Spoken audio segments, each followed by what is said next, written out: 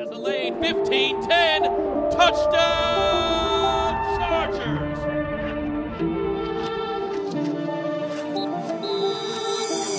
What's up, guys? Welcome into an NFL Combine edition of Chargers Weekly. As always, joined by Matt Money Smith. Money raining here in Southern California.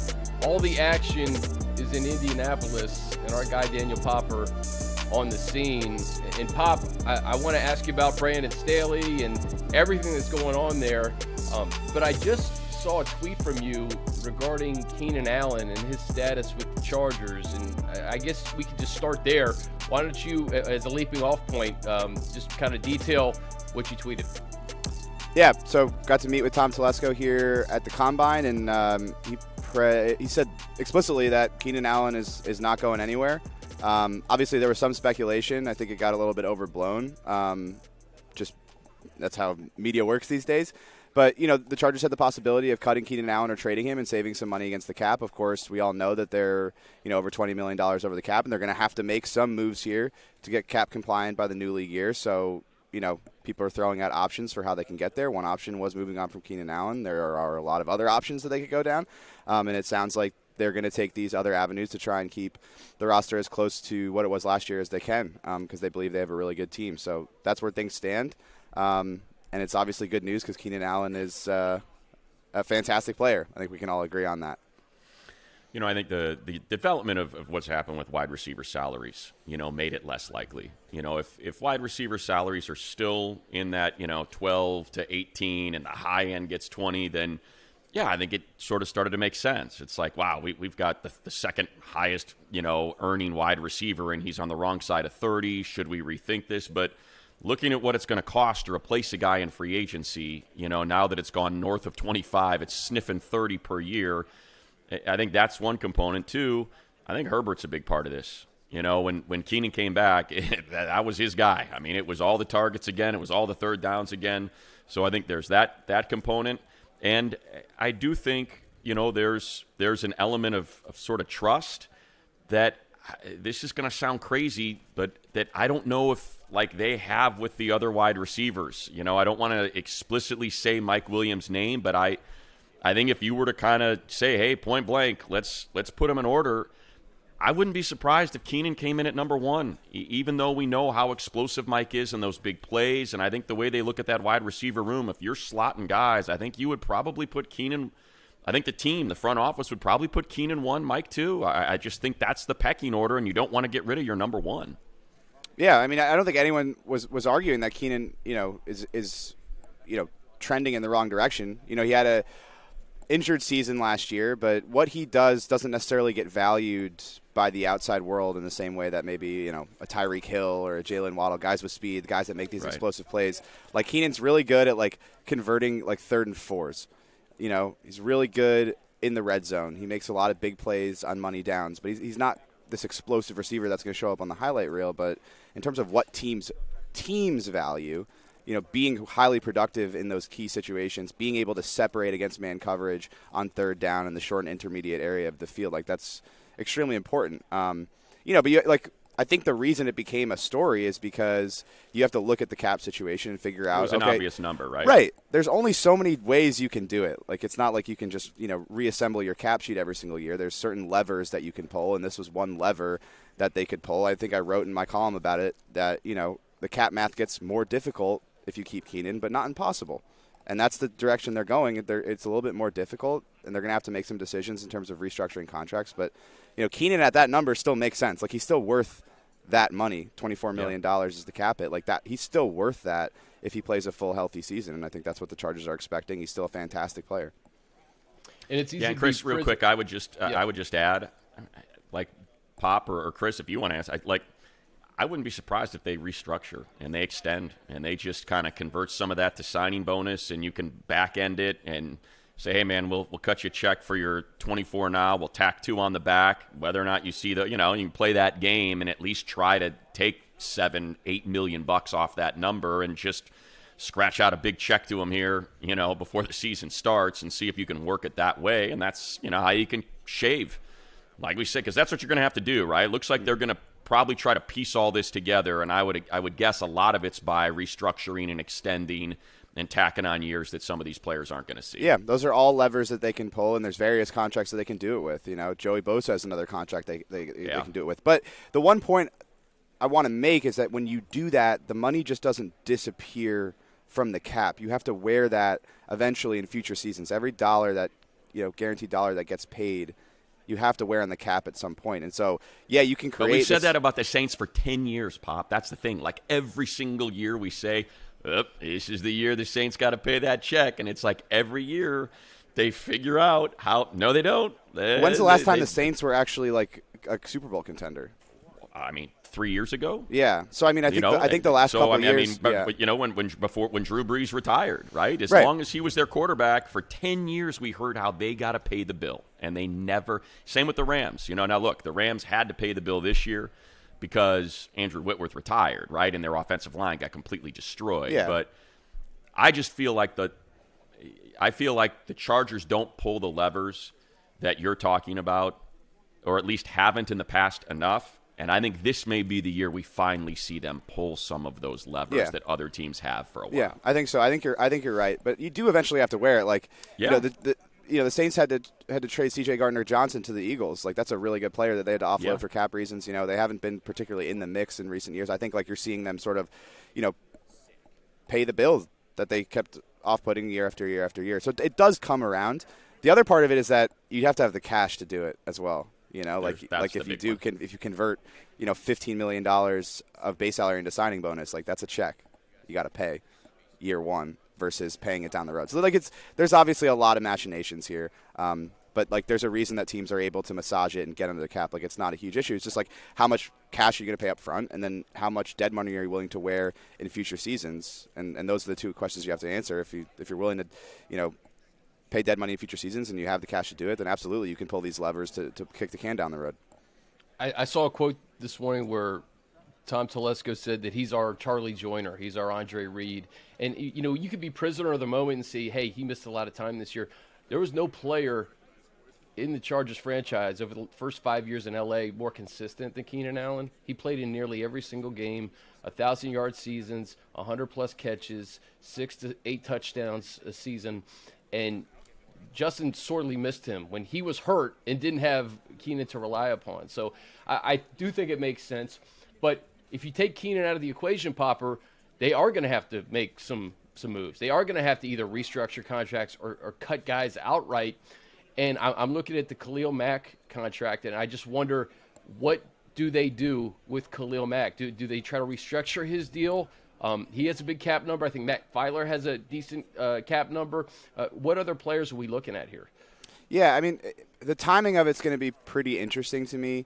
They're $20 million and change over the cap right now, and that's the money they have to clear to get cap compliant by 1 p.m. Pacific time on March 15th. They can do that with two moves: cutting Matt Filer, restructuring Joey with the maximum amount of savings on the restructure. That gets them cap compliant by the new league year, and then they can sort of just operate and make decisions and pull levers based on different deadlines. I go back to like when they cut Brian Bulaga last offseason. They kind of waited until they had made a bunch of moves in free agency before they felt like, okay, we need a little bit more space to round out this roster, and then they made that move like 3 days before Brian Bulaga's roster bonus was due. So I think you'll sort of see the moves trickle out over time depending on what they feel like they need to do. But you can start with those two moves, get cap compliant by March 15th, and then move from there. The one thing I'll say is I don't really expect them to be particularly active in free agency. Like I don't think there's any scenario where they're able to really make decisions like they did in previous seasons. And I think on top of that, I don't think they're going to have enough space to really round out the roster with veterans. Like they're going to be looking toward this draft class that they're bringing in with the 7 picks that they have to bolster that depth, and then they might be able to find some bargains on the open market. But that's sort of what you're looking at in terms of how they're going to operate moving forward. But I would start there with restructuring Joey because borrowing from the bank of Bosa, and then cutting Matt Filer, who was outstanding in his first season but took a little bit of a step back last year. They can save $6.5 million there, and then sort of see what levers you want to pull moving forward in terms of restructuring, in terms of cutting other players, whether that's restructuring Khalil again. I mean, they did restructure Khalil after they traded for him. So there was no guaranteed money remaining on that deal. Now there is some guaranteed money, $9 million in dead money that they restructured to future seasons. So they could potentially do that again. They could restructure Sebastian, Joseph Day. Gerald Everett can get cut in, you can say $4.25 million. So there's a lot of different levers that you can pull, and I'm just kind of fascinated to see which levers they decide to pull and when they decide to do them. And that's sort of what we'll find out over the coming weeks. Yeah, I think Hunter, it's impossible not to agree with you. They don't have the money to dip deep into the free agent pool. They did it last year. Last year was their big swing. Mm-hmm. That was, we feel like we have the offense. Brandon, what do you need on defense? We'll go buy it, and let's see if we can make the Super Bowl. And that's what they did. And they spent a grip of cash on Khalil Mack, on J.C. Jackson, filled out the roster with Austin and Sebastian. And look, it just didn't work. And it got them a 27-0 lead in the first half of the playoffs, and they made the playoffs, and that's certainly a success. But I think just kind of going back to, as we try to figure out how they're, the question you asked, Chris, is how do they do this? Yeah. Going back to Jacksonville, I do think there's, however you want to describe it, recency bias, scar tissue. They couldn't get a first down, and they couldn't get off the field on third down. And I think that's what they've got to figure out through the draft, through who they're going to re-sign, through who gets to stay and who goes. And I think that's, hey, we were good enough to win 10 games, probably could have won 11, depending on how they would have approached that second half of the Broncos game or how into that game they really would have been. So I do think, you don't want to take 19 or, 18 games and focus on one half, but I think that's going to go a long way because it was a problem all year. That the pass rush had issues all year because of injury. The run game was essentially non-existent on designed runs when you needed to run the ball to win football games. So Pop, as I look at it I'm looking at it through that lens. What is it that they can do? Who is it that can go and can stay? You mentioned Filer. It just seems so obvious if you can get Trey Pipkins, figure that out to kick Jamari inside. He's your guard, and now you've got a whole line with 3 rookies and 2 veterans. That's an affordable offensive line now moving forward for the next couple of years. And a good offensive line. Yeah. Restructuring Bosa, probably drafting 2, maybe 3 pass rushers to try to get some depth in that room. Makes sense, keeping Khalil and hoping that Rumpf can get healthy and take, all the – like that's sort of the way I'm trying to view – free agents or, the restructuring, who gets to say who goes and what to draft. And you mentioned Gerald Everett. To me, that seems obvious. I just think that's – and look, a lot of it is going to depend on how the draft breaks. But we've heard everybody say it. It's a great tight end draft. Chris, we've talked about it repeatedly. Yeah. I have not been bashful about my Dalton Kincaid bias. Haven't called that one game that it was the greatest tight end game in the history of He's our guy. Tight ends He's the SC. Early clubhouse guy right exactly. now. Exactly. I was in after I was getting on the plane home, texting Telesco, not really. Like, hey, I got your guy. He just absolutely destroyed USC. So, look, there's tight ends that they can draft. And I think that's if you want to shift there or whatever, maybe I'm jumping it here. When it comes to that first-round pick, it just seems like maybe it all lays out all right for them, the way this thing could break with what they have to do and what might be available. I think the other thing I'd add is injuries were such a big part of what happened to this team last year, and I think I wrote it during the season, There's a difference to me between explanations and excuses. I think people in the football world hate to, talk about injuries because they view it as an excuse. But for me, as an objective observer, trying to explain what happened, like injuries were an explanation for why, this team maybe didn't reach expectations throughout the season. And I think there's a feeling that, the Chargers want to see this product in its complete form. And they don't feel like they really ever got to see that last year. Rashawn Slater never returned, one of the best left tackles in football. You had Justin Herbert battling rib injuries all year. You had Keenan out. You had Mike Williams out. J.C. Jackson goes down with an injury. The defensive line gets cleaned out. You can go down the list of all of these injuries that they had. And so they felt like they built a really, really good roster, Super Bowl caliber roster last year, and then never really got to see it come to fruition. Now, obviously you're not going to stay fully healthy across the board all year, but I think we can all agree that last year was crazy, insane, And so I think that's factoring into how they're making some of these decisions too. Like, hey, if we can pull some of these levers and kick the can down the road a little bit just to see this group play together for a full season and see what they are actually capable of, I I think that's a big motivation here in sort of how they're going to build this thing and move forward. But I agree, like, 3 positions that I would throw out. I feel like they need an edge rusher. I feel like they need a tight end, and I would add a receiver. Like, I think you should be 100%. drafting.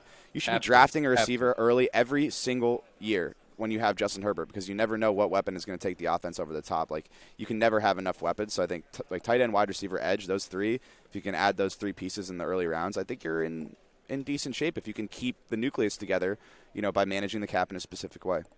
Pop, in your article, you mentioned some of the guys that are free agents that they have to take care of, potentially.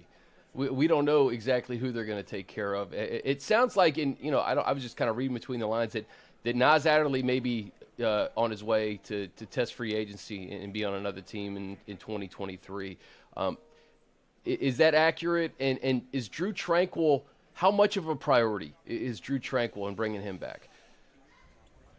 Yeah, well, starting with Nasir Adderley, I think the way Alohi Gilman played, and more importantly, how the defense played when Alohi Gilman got a lot of snaps and was a starter, I think gives you a good indication of what they're feeling about this safety group. Nas always had a ton of talent and just never really reached the level that I thought he was capable of. We all saw the ball production that he had at Delaware, but there was just some inconsistencies there. Lapses at certain times, whether that was in run defense and coverage and how he was taking angles, never became the playmaker that I thought he was capable of. And although he did a lot of those things, he's not the same, as Nasir Adderley in terms of physical talent, but he's an extremely smart player, physical, and dependable. And so I think they're really comfortable rolling with Derwin and Alohi next year at safety. And then I think they're expecting a huge jump from JT Woods. He has every tool in the toolbox.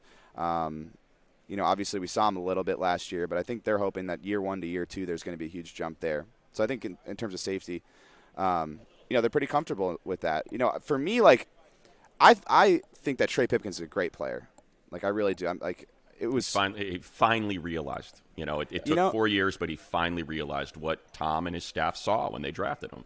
And his first season was my first season covering the team. He had been drafted in, end of April. I started covering the team, that July. And so I've seen him grow. And it's just, I give him so much credit for, making the decision to go to Dallas and working with Duke Manyweather and really molding himself and his game to become a starting caliber tackle. And those are always the players that Tom Telesco likes to reward. And being tough. Being tough and playing through an MCL sprain and still being a starting caliber Huge player deal. when he had, 3 different setbacks when he kept getting rolled up on that left knee.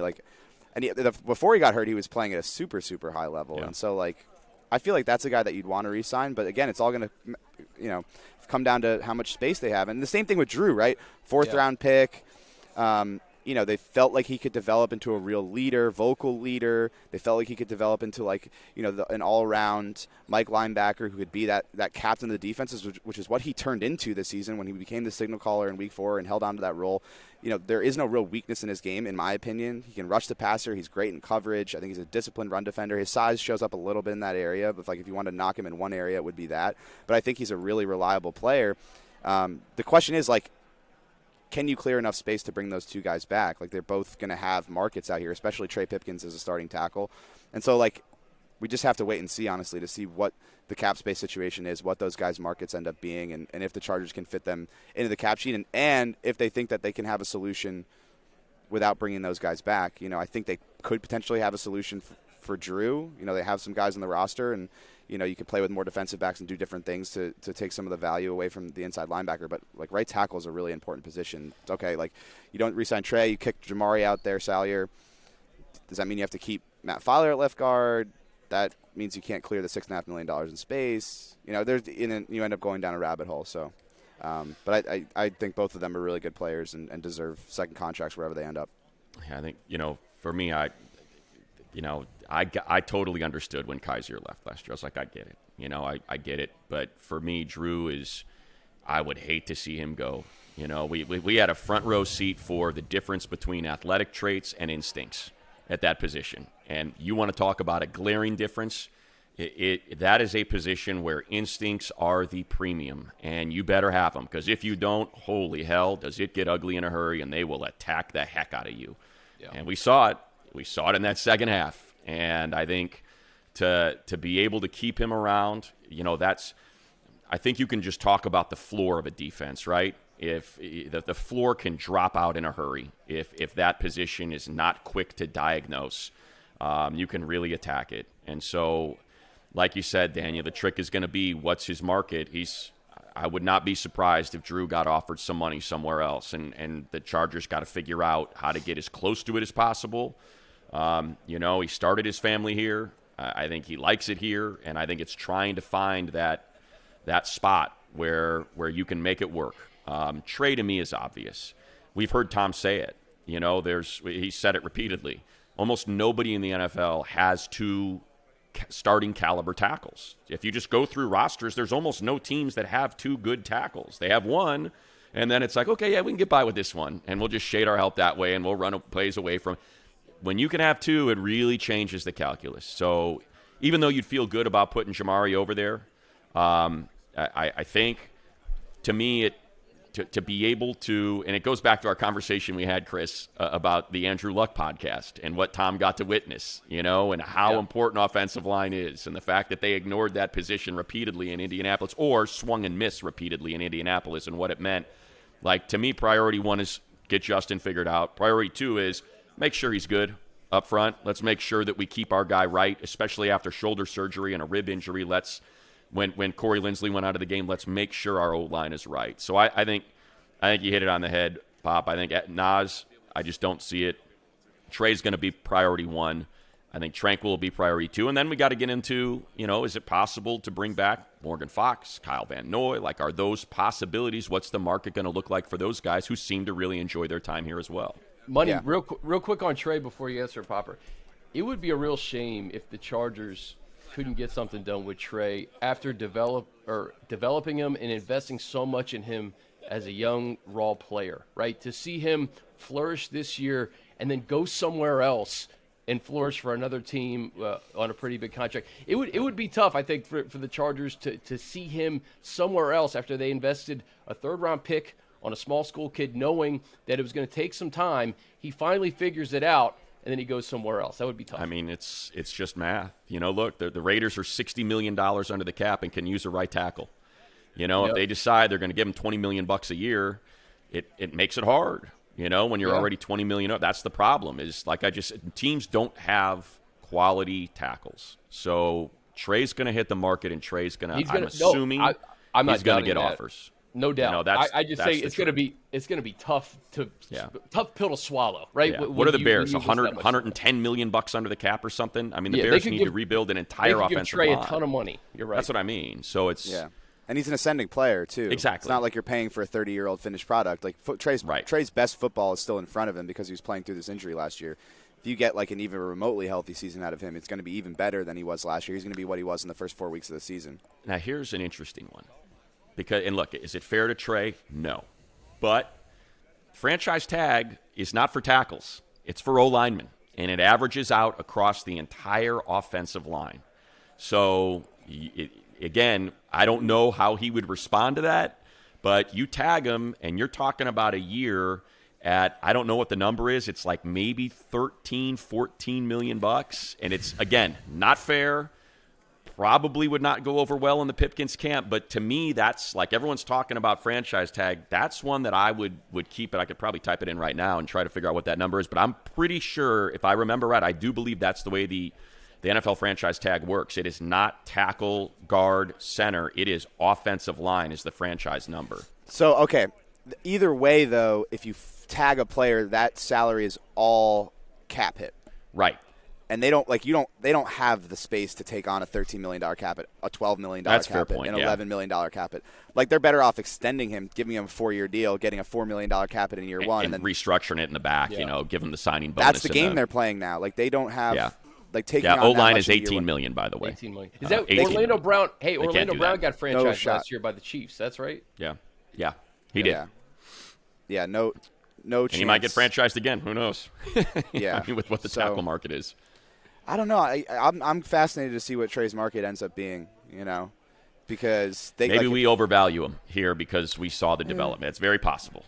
Yeah, and I think for people on the outside, it'll be difficult to separate the performance from the injury. I think for us, we know what he was dealing with, and we're factoring that context into like, okay, yeah, he gave up a couple pressures in this game, but he can barely move his left leg, and like the fact that he's playing so well in pass protection despite that is really impressive. I don't know if that context, really factors in at a high level and when other teams are sort of evaluating a guy on film, but maybe they do. Maybe they do that type of due diligence. I think it probably varies from team to team. But, yeah, like this is why you end up bringing up guys like Khalil Mack, like Keenan Allen, where you have a potential to save money and save cap space, because the math starts to get very difficult when you talk about re-signing some of these guys, whether it's Trey, whether it's Drew, whether it's Kyle Van Noy, Morgan Fox, Bryce Callahan, all key contributors and starters in this team last year. How many of those guys are end up back next year? I mean, here's your, it's 31 for Joey. That's an obvious restructure. That's going to happen. Khalil 27-4, Keenan 21-7, Mike 19, JC just got signed. There's way too much dead money there. Unless you restructure it and you try to rebuild that thing already. That's risky. That one is risky to me because they have no idea how he's going to respond from this injury. So the one that they could do is Sebastian, because that's more of a known quantity, and you feel like he's got $9 million. He's got two years left at a high level. I think that's like a safer bet than saying, okay, we're going to restructure JC and erase our ability to get out of that contract after next year if he comes back. No way. And, so what about Mack and restructuring? Do you think that's a possibility? You said there was some guaranteed money already there, right? Yeah. Again, like if they're shifting how they operate, then anything is possible. If they're really going down this road of like, we're going to keep this window open. I know Tom hates using that term, but if we're going to keep this window open with this group as long as possible, then anything's on the table. In terms of like, financial responsibility, like restructuring a contract year over year is how you end up in a situation where you have a ton of dead money. And it gives you less flexibility in terms of moving on from a player. And so in Khalil's case, they restructured it last year. They spread, $13.5 million over 3 years. That created $9 million over the final 2 years of the deal in dead money that they would now have to wear against their cap if they were to move on from Khalil this offseason. If they hadn't restructured it, there would have been no dead money, and they could have gotten out of the deal and had nothing charged against the cap. And so that's sort of how that works. So right now it's a $9 million dead money charge. If they turn more base salary into signing bonus and spread it over the final 2 years of the deal, there'll be even more dead money than $9 million. And then eventually you have to wear that money against the cap, and like but the cap continues to go up.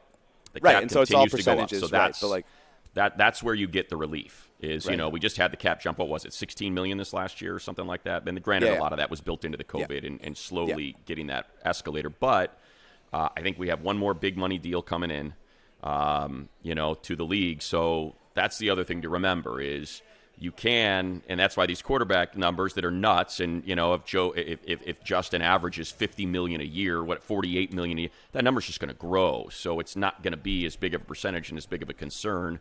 And that's why, you look at the Patrick Mahomes contract, and it's just like it seems so ridiculous when it was done. But now you look at the percentage of the cap, and you end up getting away with it. So that's where it all comes in. But I think you said something earlier, Pop, that people need to remember is guaranteed money has to go into escrow. And you've got, and we know what the check is going to look like going into escrow for Justin Herbert this offseason.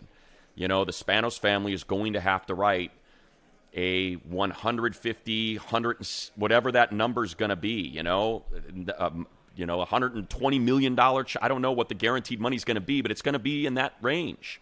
Yeah, it's going to be guaranteed money. Yeah, I think I projected it like 135 fully guaranteed at signing. So you got to have that. You've got to have that money. It's just it's a ridiculous rule that the NFL won't get rid of because owners can hide behind it and say, well, come on, I can't give you $260 million guaranteed because I got to write a check into escrow, and that's how they kind of play that game. But they should lose it. The league makes way too much money now. That freaking Washington is going to sell their team for $7 billion. It's like it doesn't matter anymore like it used to. Yeah, but that's the reality is, there are not many owners that can write a check for $250 million, on Tuesday in April and just drop it into a bank and never see it again. And that's and that's the reality of the way this league operates. So that's where a lot of it gets tricky when you're talking about restructuring and converting salary into, bonus for Khalil Mack or Joey Bosa. As it pairs with the signing bonus for Justin Herbert that's coming this year. Pop, I appreciate you breaking that down too, especially with Khalil's situation. What they did in the first year of his deal with the Chargers and how they kind of move some of that money around. And it just kind of puts them in this current position. We talked about Filer, we talked about Keenan, and money. To your point, I mean, look at some of the cap space. The Bears have $98 million in cap space. Yeah. I'm looking at Spotrac right now. Atlanta has $66 million. The Raiders have $46 million. The Giants, who were in the playoffs last year, $43 million. New England has $36 million. Cincinnati has $36 million. Houston has $34 million. Baltimore $25. Seattle $24. So there's a lot of teams that. Well, everyone needs a tackle at all times, right? Whether it's for depth purposes or to have a starter. A guy like Drew, all those teams, you can find a home for Drew probably among those top 10 teams with cap space too. So it's an interesting offseason for the Chargers because not much turnover will happen in terms of a lot of the starters. You're really going to have to hit on your draft picks, and you're going to have to be very selective in free agency how you use that money. Yeah, and I think the one thing about the NFL, and really any professional sports league, is for fans to understand, your career is fleeting. It's a capricious occupation because everything can change in one play. Yeah. So, loyalty, it's a word that doesn't belong in professional sports. You can't afford to be loyal. You have to take the biggest check out there, especially in football, because of the way the contracts are structured, the length of the contracts. Rarely will you find a team, give you X number of years with a giant number attached to it unless you're a quarterback or a super elite player. So for players like Trey and Drew, that's just the reality of it. This is your opportunity. You have made your way to the pot of gold. You've slid down that rainbow. And I know you enjoyed the ride, but the reality is you almost never.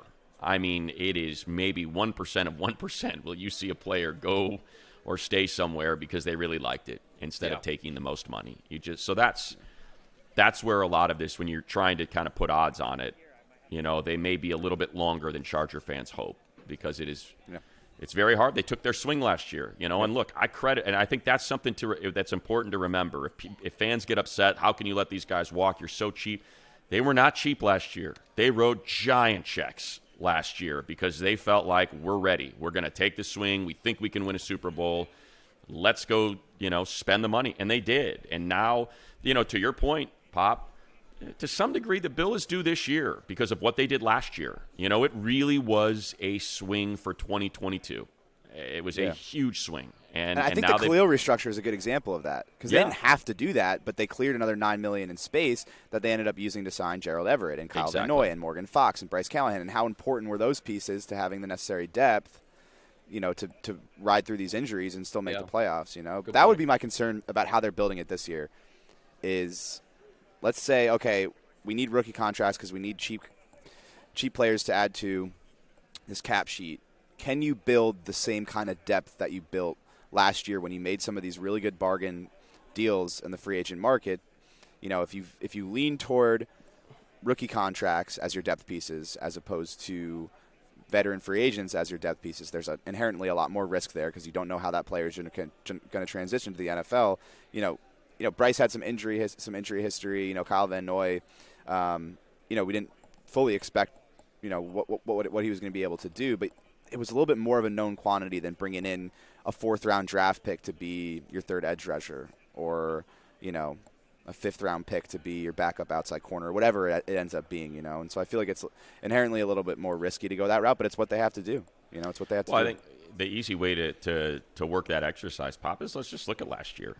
First round, Zion, great. Second round was Khalil, great. Third round, J.T. Woods, didn't play a lick. Fourth round, Isaiah Spiller, doesn't play a lick. Fifth round, Tito, great.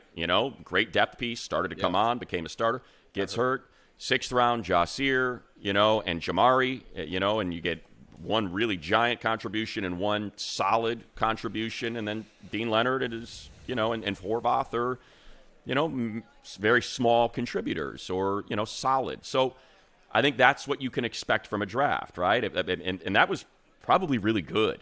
I think what you got out of the draft last year was probably higher than you should expect. Now, look at what the Chiefs got, 4 defensive starters, but that's ridiculous. Like that, what the Jets got, what the Seahawks got, that's an outlier. Yeah. So I think we got 16 starts at left tackle out of your 6th-round pick. I think. Yeah, that's a huge win. Yeah. So I think it's when you look at the draft this year, they're not going to get any compensation picks because of all the free agents they signed last year. So their 7 picks are their 7 picks.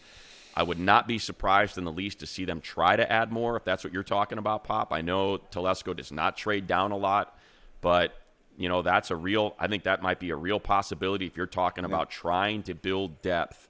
You want more bites at the apple. Yeah. So I think this could be one of those years where, hey, I'd love to take the speed receiver here. It's not a great wide receiver class. I don't know what kind of run we're going to see. Do you feel like you can get that tight end by trading out of 21 in the 2nd round? Maybe Musgrave slides back there or something like, you know what I mean, as opposed to Mayer or Kincaid or so. I wouldn't be surprised if they take that approach. To try to rebuild that depth and reset that cap number. But as you said, that's a huge gamble with how much talent they have on this team right now, the age of that talent, and kind of where they see themselves in the pecking order in the AFC. All right, guys, as the official hospitality provider of the NFL, On Location offers unrivaled access to experience all premier NFL events like never before. On Location brings you up close for all the action, providing fans with unforgettable moments from Draft Day to Super Bowl Sunday and everything in between. On Location, thrilled to announce its new partnership with the Pro Football Hall of Fame. This August, kick off football season in Canton, Ohio, and be there live to witness the class of 2023 enshrinement. The NFL also headed back to London and Germany for the 2023 NFL International Games. On Location official packages will feature game tickets, deluxe hotel accommodations, private tours, pregame hospitality, end-to-end planning, and more. Be sure to secure your priority access today. Visit NFLOnLocation.com or search NFL On Location today. Your football experience of a lifetime awaits, only with On Location. So, Pop, I look at Bosa and Mack, and that was the plan last year, was to have those guys be together for a full season. Didn't work out that way. Khalil did play the entire season. Those guys returning, let's say, for the sake of this conversation, both those guys return. You're still very light at edge rusher behind those guys. Do you think it may be worth looking at edge rusher in the 1st round, knowing that you can't get a guy in free agency that's going to make that big of an impact with the money situation? Looking at what the edge rusher class looks like in that 1st round, in the mid to late 1st round, do you think that may be worth a gamble to go after a pass rusher? Absolutely, yeah. I think they could go any way with 3 positions in the 1st round. I think they could do tight end, wide receiver, or edge. Like, those are the 3 places that I think they can go. There should be some options there. I mean, it sort of depends how it falls. Does a guy like Lucas Van Ness at Iowa fall that far? Typically, when you get closer to the draft, these edge rushers end up going earlier than you expect because, Money was saying everyone's looking for a tackle, everyone's also looking for an edge rusher. Attack that tackle. Right, exactly. And so they end up getting, I don't want to say overdrafted, but maybe they go ahead of where people expect. Yeah. It depends on how it shakes out. But I think it's usually a good indication of roster health when you can say, okay, we can go any of 3 positions in the 1st round. Versus we need this position, which has been the case with this team in the past. The year they drafted Rashawn Slater and Asante in the first 2 rounds, they had to go tackle corner. Whatever order it ended up being, those 2 positions they had to get in the first 2 rounds. Both big hits. Yeah, both big hits. I mean, one of them was a 500-foot home run, and then exactly. And World Series Grand Slam, bottom of the 9th, 2 outs. Yeah, and Asante does a lot of things really well. I know he's a flawed player, but a lot of cornerbacks are flawed. I think he's perfectly fine. He's a great number 2 corner. But yeah, you don't want to be in that situation if you can avoid it. I think a lot of teams will always be best player available, but it's that to me is a myth. Every team has needs. You're hoping that you can address any of a few needs in those early rounds and have some versatility in terms of how you go about it. Edge to me is in that conversation because you need to have a backup plan in case one of those 2 guys is not there, because we saw what happened last year. And yeah, Kyle Van Noy picked it up down the stretch. He played played outstanding football down the stretch. But it took him a while to get there and to get into his comfort zone. And if you look at the season as a whole, the pressure numbers weren't really there, especially from the edge rushing group. And so I think they have to add an edge rusher early on in this draft because you don't know exactly what Chris Rumph is going to be, and you need to have depth and a contingency plan at that position. With I Joey brought Bosa this and up, Khalil. Pop, a couple weeks ago, and in just watching Philadelphia that had the greatest pass rush that we've seen in 30 years, 70 sacks, and it being completely nullified by Patrick Mahomes and the Chiefs in the Super Bowl. I said, you know what? I just don't care. I just, if that's because, we talked about, look, you've got grades on players, and the Chargers are going to go into the draft with probably 17 or 15, or maybe if it's a really good draft, 20 first-round grades.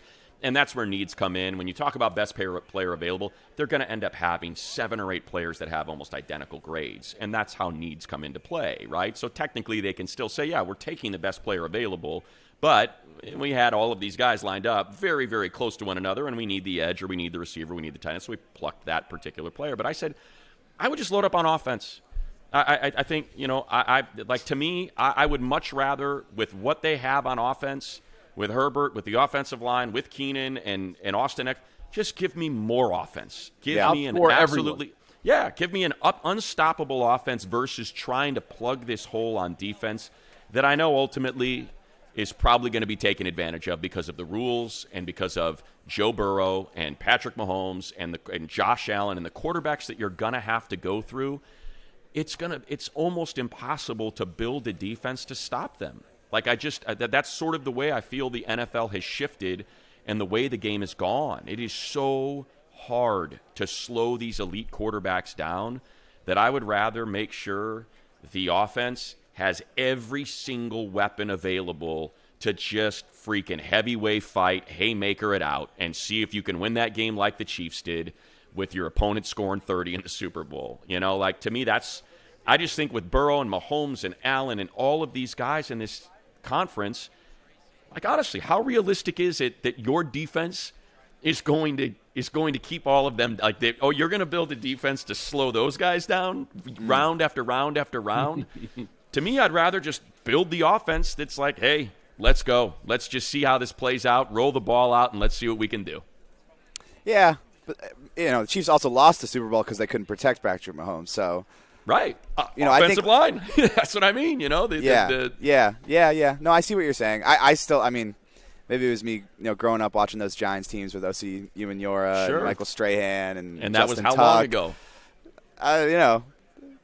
But I don't I the completely understand what 49ers you're got saying. there, but ultimately, they ended up losing, and yes, the 2 years ago, Mahomes got destroyed by that Tampa front in the Super Bowl, but how explosive was that offense with Tom Brady? That thing was paired with an offense that was a wrecking machine, and and that's not me saying ignore the defense. I'm just saying, hey, if I'm sitting at 21 and I'm Tom and I see, either, hey, here's our first round grades. We've got a first round grade on Kincaid. We've got a first round grade on Brees or whatever edge is there. We've got a first round grade on Addison.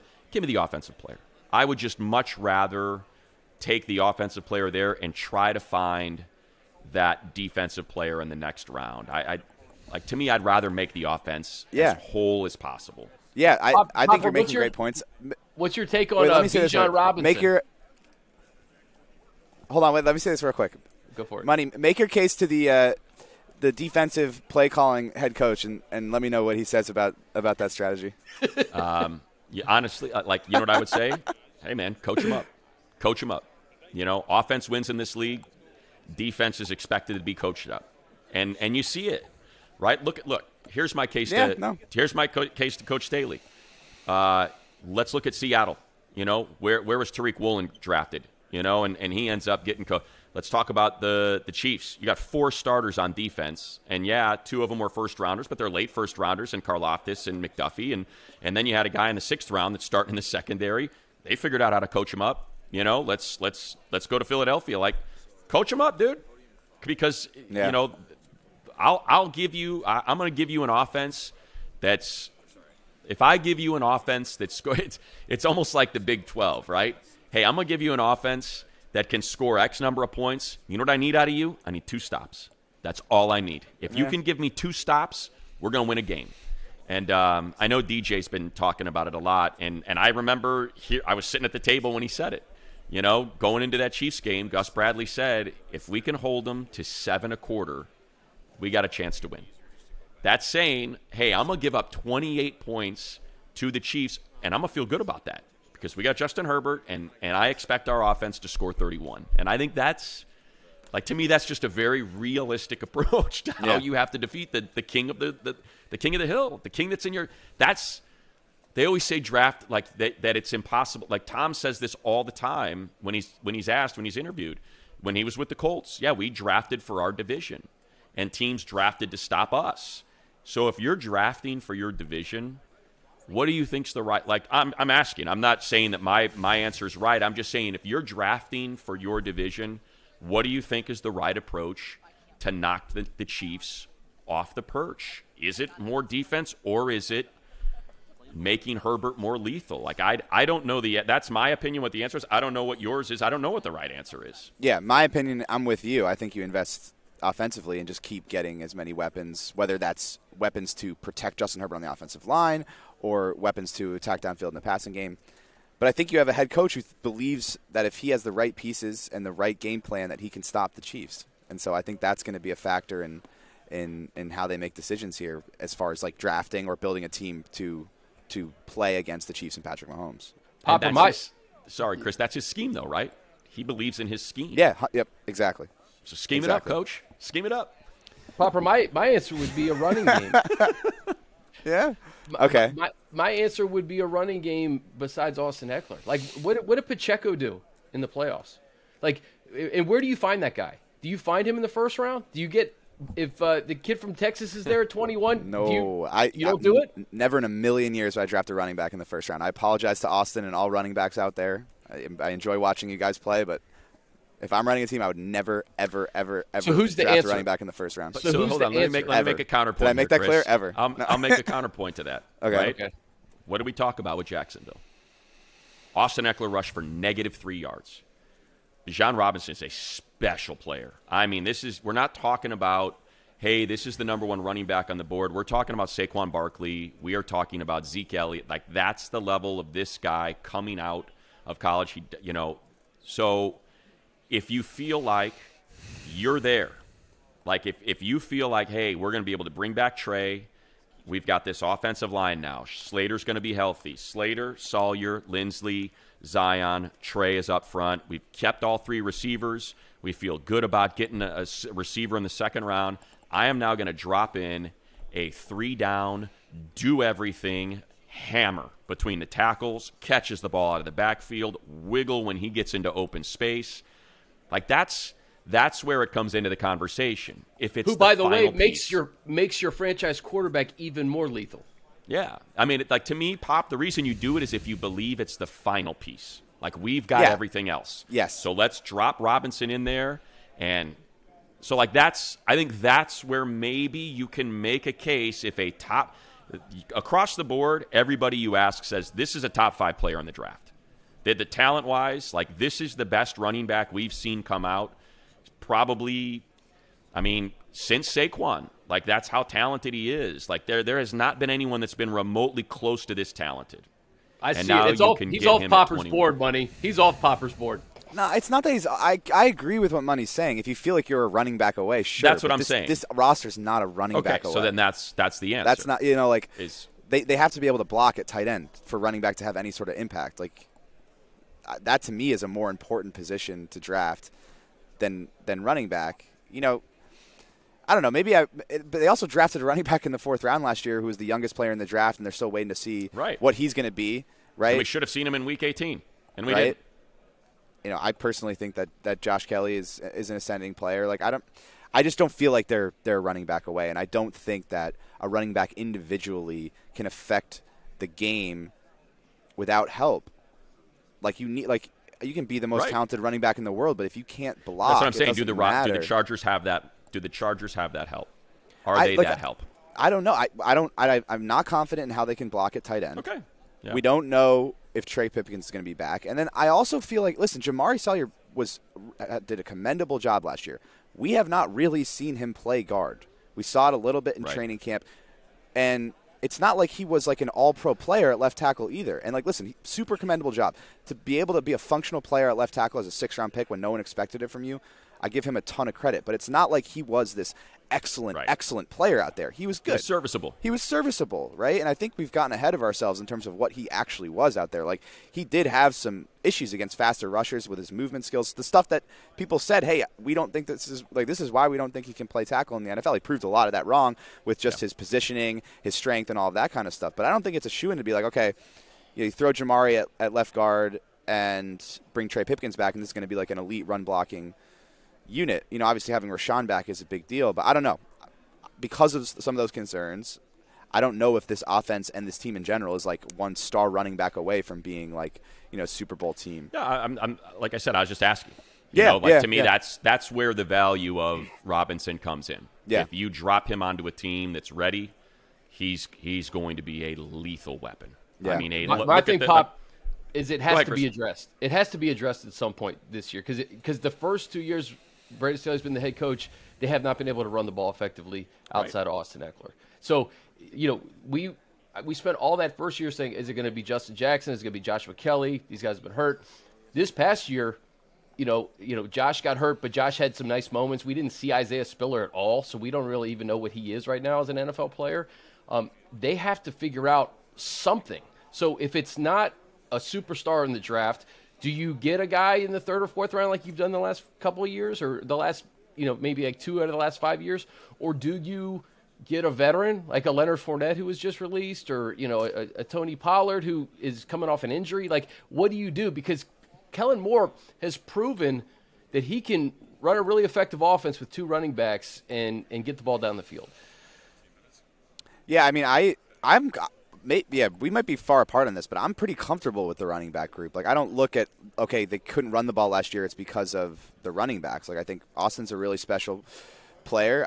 I loved what I saw from Josh Kelly, and you have a really young player in Isaiah Spiller that, they're hoping will make some huge jump from year 1 to year 2, which I think is a realistic thing.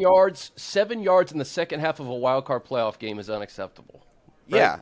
Yeah, but pinning that exclusively on the running backs is, I don't think, fair to them. Like, a lot of it's blocking, a lot of it is play calling, a lot of it's designed runs that were not successful all year long. Like, so that's where, look, Popper, again, I was making more of a general argument for when you would draft a running back in the 1st round as opposed to saying the Chargers should draft him at 21. I think it'd be interesting because if, in fact, it'd be a great opportunity for Tom Telesco to prove, oh, yeah, we are a best player available team, because I can promise you if he is there at 21, there is not going to be a player that is considered better than him at 21. It's just not going to happen. So that'll put that to the test. I would much rather see a Dalton Kincaid there, a Jordan Addison there, if they're available, 100%. One of the edge rushers there, if 100%, like not even close. That would certainly put it to the test. Is if he's, let's just say there's Nolan Smith, Jordan Addison, Dalton Kincaid, and Bijan Robinson are there. Okay, well now we're really putting that to the test. I don't know if you drafted the best player available as opposed you drafted for need. Yeah, I think they feel like in terms of the running game that Kellen Moore is going to be able to schematically and design-wise get that thing going in a way that, I agree, that Joe Lombardi was never able to. From a commitment standpoint, play-calling standpoint, how they're preparing, like all of that stuff was a big issue with Joe, and it's a big reason why they moved on from him. It's going to look different. There's going to be a different commitment to it, and they're putting a lot on Kellen Moore's taking this offensive coordinator job as to why they think the running game, will improve. And having Rashawn Slater back at left tackle will help too, I think. That helps. Do you think Isaiah Spiller can be the guy, Popper? Is Austin not the guy? This guy scored 20 touchdowns in backpack seasons. I'm not talking about Austin. Yeah. Austin, I think Austin is. I think Austin for Austin, is the guy. I'm talking about a guy who can complement Austin consistently for 17 So games. he's healthy at the end of the year. I think Josh can be that guy. Yeah. Do you guys not think Josh can be that guy? I do. I do. Can. I just 100%. Look, like I said, my big issue, like I just don't understand. I don't know how many games we had Larry Roundtree active. Like that's something that'll never make sense to me. Never. Like the fact that Isaiah, especially in Week 18, that's one thing I cannot reconcile. I'll never understand the thinking behind that. And I know they keep saying, well, we didn't know the outcome of that game, when we had to turn in, our rosters. But they were up by 10 with like 6 minutes left when you had to turn in your inactives. Yes, games can get weird, or they were up by like 14 or something. And it's like, I need to see what Isaiah Spiller can do, man. I need to see something. And this is a perfect opportunity to get that and to keep Austin healthy. So I think, to me, it's not – look, it'd be ridiculous to doubt Austin. We've talked about it all the time. The fact that he's not an all-pro is asinine. Yeah. But, to me, it's keeping him healthy and I think that's what even Austin has talked about. He's like, hey, man, I need one of these guys to raise their hand because he gets the crap kicked out of him, and we say it all the time, right? He refuses to go down on first contact, so he really gets beat up through the course of a season. And you need to have a Tony Pollard, Zeke Elliott kind of deal, I think, with Austin to even make him more effective. Not to mention, if you're Kellen Moore, you've got to believe he wants to have him freaking set up in the slot or outside wide of the numbers. If he can have a hammer back there, and now you're really affecting the math. I would love to see more of that, like we saw with Shane. I remember Shane would do it all the time, and it was awesome. You see that linebacker trot out there with Austin, and it's like, oh, you're dead. And it was – I think you need to see some more of that. But I'm with you. I think it's on – I just don't think they know. I'm not sure – if they – it's the – to me, Chris, to your point, I don't think the answer is in the third round or the fourth round. They've already got enough of those guys. Josh Kelly's that guy. Isaiah Spiller could be that guy. To me, it's hey, do we believe we're close enough? Holy cow, how did this guy fall into our lap? That's where the conversation would come in. That's the only one to me. I think this conversation would be a little bit different if Josh hadn't, sprained his MCL on a kickoff return blocking in week 5 and then misses 4 weeks. He looked really that good. Cleveland game,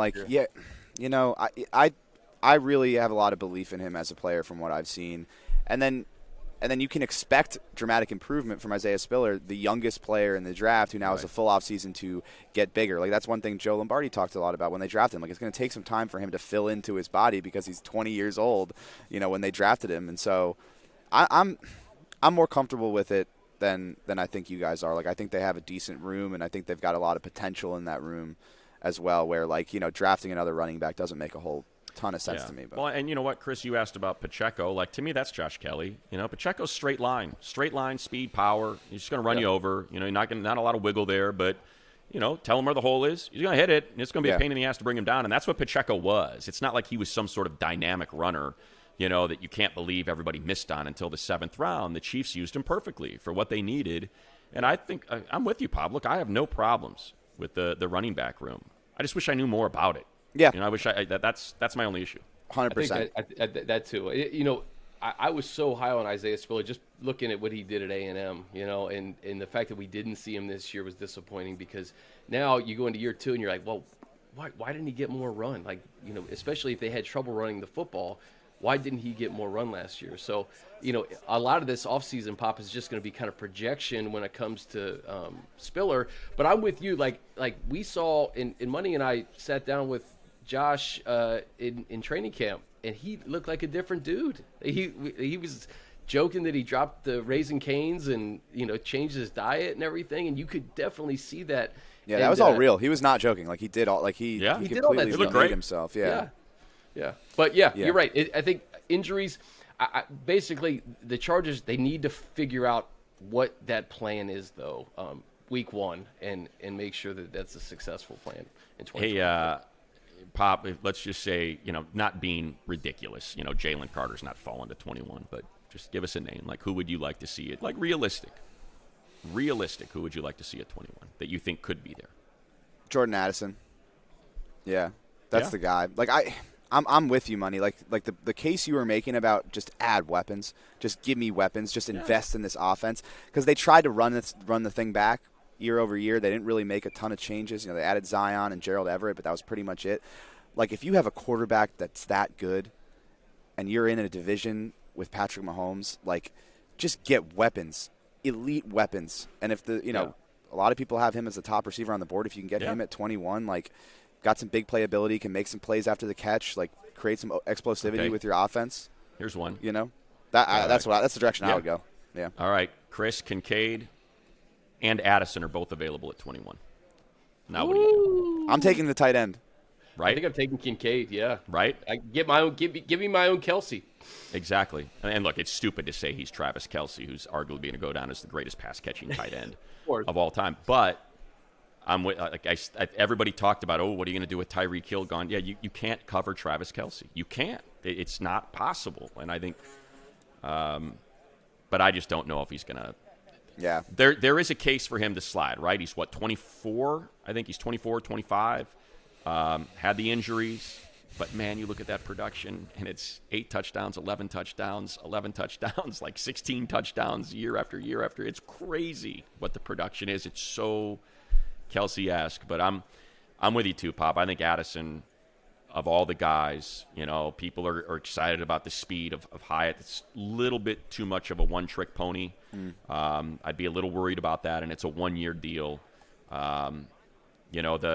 Look, if Lane Kiffin was still the head coach at USC, Addison would have had 200 catches for 6,000 yards. That's the way they would have fed him. But Lincoln is more of a head coach that's fine with just telling Caleb, hey, just wherever the open guy is, that's where you're going to put it. So he didn't have that season, and I'm hoping that leads him to get pushed down. I think Kincaid ends up getting drafted inside the top 15. There's too much Travis Kelce to his game for that to happen. But I think you're right on Addison. I think that's a realistic possibility. And a lot of it's going to depend on what he runs.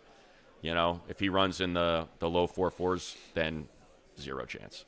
If he ends up being that high, that low 4.5, maybe. Watch out for tight end though.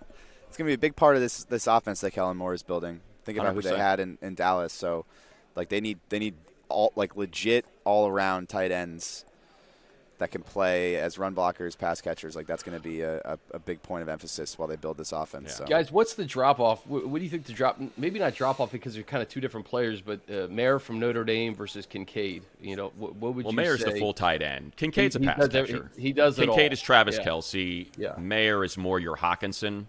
Yeah. If you watch Mayer, he's great, but it doesn't look like Kincaid. Kincaid, there's separation, there's no receivers, there's nobody around him, and they're trying to stop him. And all of a sudden, it's like Kelce. It's like that's the guy you have to stop, and yet why is he wide open? Because that's just how good he is. That's how Kincaid's been at Utah.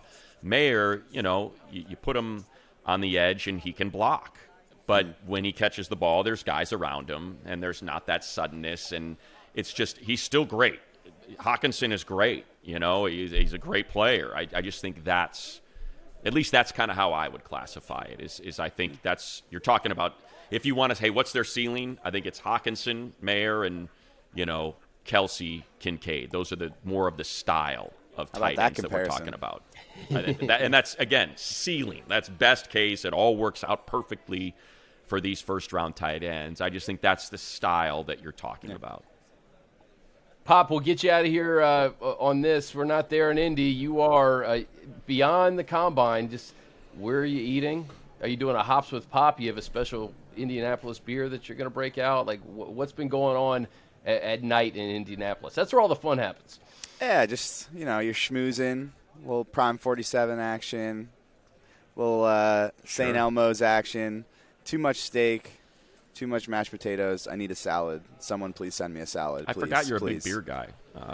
I that's just big alcohol clever, guy. That's just. I like to have. Are you a beer guy or no? Crack up a cold. Yeah, I'm not like a snobby Okay. I drink Bud Light. Okay. When I feel like it, so I'm not like that snobby but I like a good IPA. Climb the Elder. So there's the best IPA in my opinion.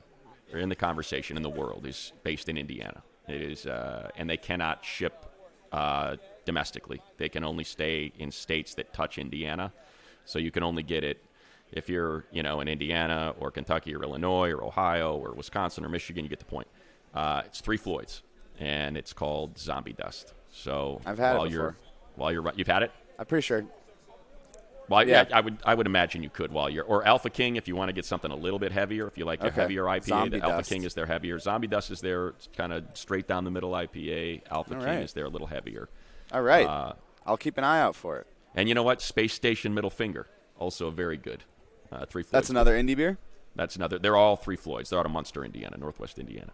All right. Great stuff. I'll look Get after that, huh? I will. Popper, best in the business, buddy. We appreciate you spending an hour with us. My goodness. Yeah, no problem. We had to catch up. We had a lot to get to. Exactly. A lot to get to. And I'm sure we'll do it again soon. And guess what? We still don't know anything. We don't know what's best time of the year. Just right? speculate until you get hoarse from yelling about different things, and then you're not going to know until March 15th anyway. So exactly. Yeah, it's great. That's it. All right, All right, fellas. travels from Indy for money. I'm Chris. This has been Chargers Weekly. All right, guys, as the official hospitality provider of the NFL, On Location offers unrivaled access to experience all premier NFL events like never before. On Location brings you up close for all the action, providing fans with unforgettable moments from draft day to Super Bowl Sunday and everything in between. On Location, thrilled to announce its new partnership with the Pro Football Hall of Fame.